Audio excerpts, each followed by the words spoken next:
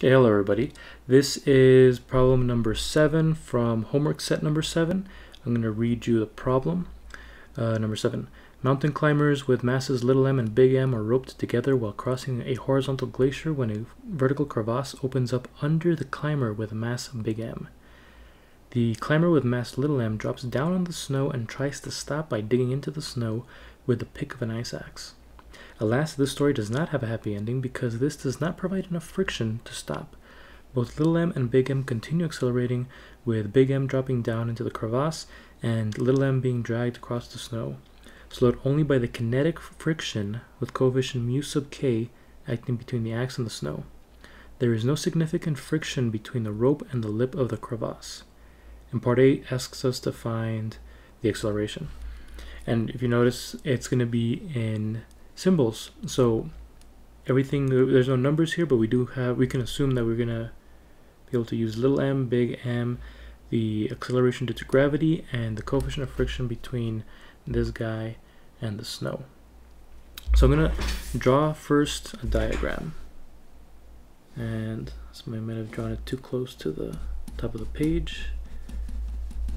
Here's little m, and there's a rope that goes over to big M. And I'm going to start by looking at all the forces on both of these guys, because since we're looking for the acceleration, we're probably going to use Newton's second law, F equals ma, in order to connect from the forces to the accelerations. So on the guy that's hanging over the cliff, big M, there's two forces that are acting, which are the weight and is normal, or the tension in this rope. Not a normal force, a tension. And the weight of this guy is going to be big M times G. And the weight that's on the little m is going to be little m times G. And if I want to make them different, maybe I'll add a big M and little m down here just to be clear about which one is which. But what is the same is the tensions that they experience are going to be the same. So that's actually what comes from this part of the problem that says there is no significant friction between the rope and the lip of the crevasse. So that translates to saying, well, there's no friction right here, and so the tension that this rope is experiencing is going to be the same all throughout the rope, so that the tension, the number that we have over here, is going to be the same as the number that we have over here. Beyond these two forces, we also have a normal force. And because there's no acceleration up or down, the normal force is going to be mg. Right, it's doing sum of forces equals 0. And then we also have force of friction. And the force of friction, we know that the force of friction is going to be equal to the normal force times the coefficient of friction. If I write that a little bit clearer. So the force of friction is going to be mu k times n, which is going to be mu k times mg. Okay. So the other key part to this is that there's going to be an acceleration that both of these guys are going to experience. And this guy's going to experience an acceleration going down, and little m will experience an acceleration to the right. And because we're going to assume also that this rope is not stretching, so if this guy moves 1 meter, for example, this one's going to move 1 meter to the right, and therefore if they're moving in the same, synchronously, but just in different directions, then the accelerations will be the same. That's because the changes in the positions will be identical, which means that the velocities will be identical, which means that changes in velocity, which is acceleration, will also be identical. So that's a justification for using the same acceleration over here and over here, just in different directions, but the same number acceleration.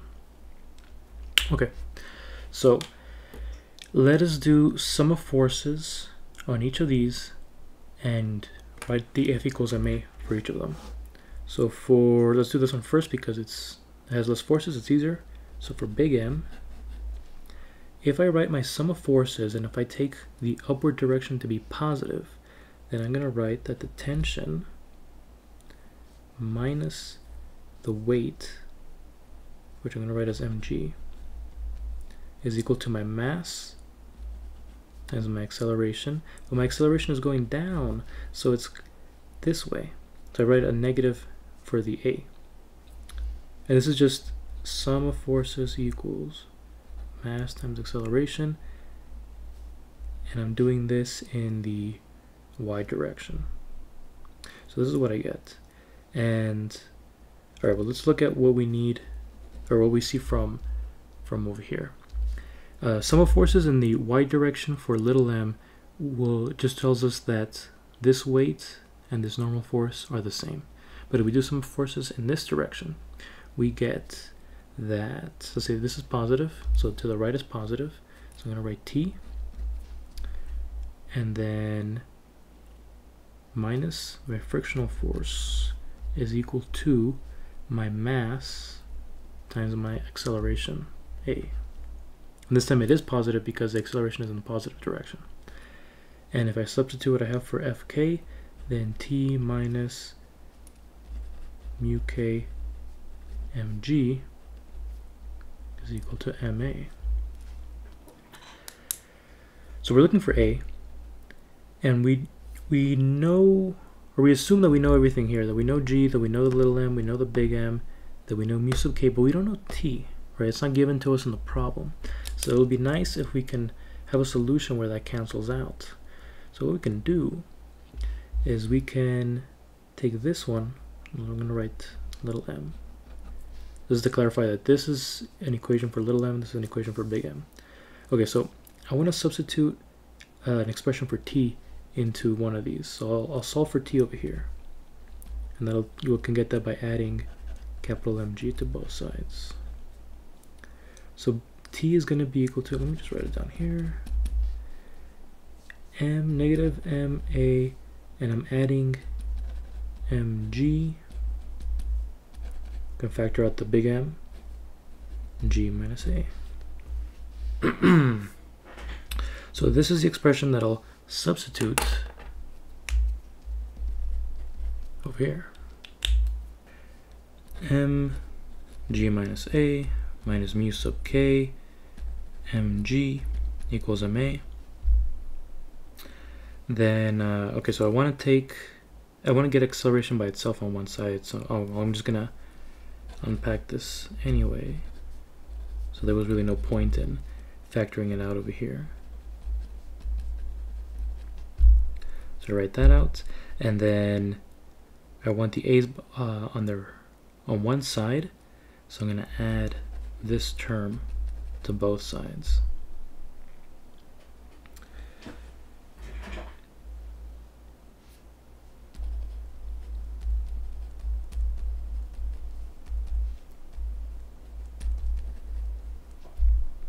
I factor out an a, and over here we can factor out the g, so we'll put g m minus mu k little m, and I can divide both sides by this factor.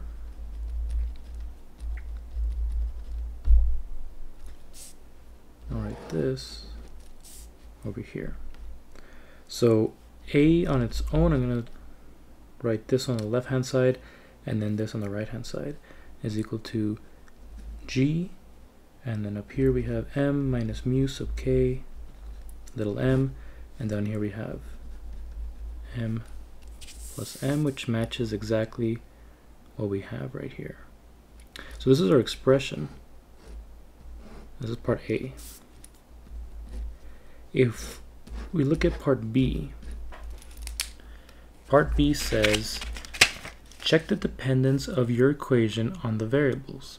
That means that for each variable you should determine what its effect should be physically, and then what your answer from part A says its effect would be mathematically. So we have, I think, 4 variables. Yeah, we have little m, big M, g, and mu sub k in here. So let's see what happens if we change them. For example, g is going to be the easiest, so let's say g. If we were to have made gravity stronger, then we would expect these guys to fall faster. Stronger gravity, you're going to fall faster. And so if g goes up over here, then acceleration is going to go up. So you're going to accelerate down faster. That makes sense. Let's look at the coefficient of kinetic friction. If we made the friction bigger, if this one went up, for example, then we would expect to fall down slower. And so when we look at the equation, mu sub k, right here, mu sub k, if we make this bigger, then overall it has a negative in front in this factor. So this overall number is going to get smaller, and that means that the acceleration will be smaller. And in fact, if mu sub k is big enough so that the product mu k little m, if mu k little m matches big M, then we're not even going to fall at all. Right? So that's the situation when we get to 0 here, we have 0 acceleration, and that would be it's either not moving or moving at a constant velocity. But that means that if you were able to stop moving, you wouldn't have to accelerate. So that would be the condition for not falling. And then we look at the m's individually, we're going to get a similar conclusion where if we make the big guy, or the big M, not the big I, the big M, the guy who's hanging down here, if we make his mass bigger, then it's more likely that the acceleration is going to be a lot. And that makes sense, right? If this is bigger, then the acceleration is going to be bigger. The denominator gets bigger too, but this ratio over here also gets bigger.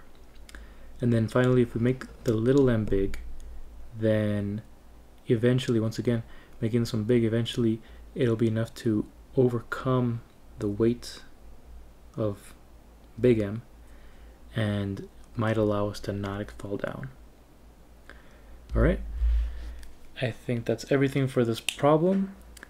And just to recap, the trickiest parts are connecting the tension that's going on down here with the tension that's over here. The reason we can do that is because we assume that at every single point in the rope, the tensions are the same. So this rope over here experiences that tension T this way and that tension T this way.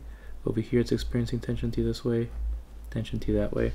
And that travels all the way through until it gets to the other object. If there were friction along this, then we would have to account for that, and you wouldn't have equal bits, and there would be different tensions. The other part is knowing that the accelerations are equal, and that allows you to solve the overall problem. Awesome.